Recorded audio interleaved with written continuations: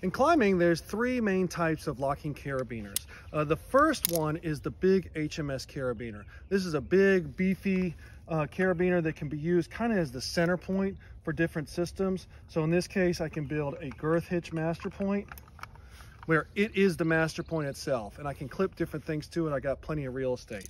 Second type of locking carabiner is the small HMS carabiner. This is kind of the Swiss Army knife of carabiners. I like to use this for clipping in, doing munters, building different systems with. It can kind of do it all, but it's not as heavy as the big HMS carabiner, which I like.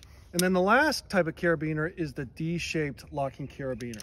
And this, the main function is either belay devices or third hands. And since I'm always belaying or rappelling when I'm climbing, it's important for me to have at least one of these guys, and it helps me to save a little bit of weight, but still have the security of a locking carabiner in these critical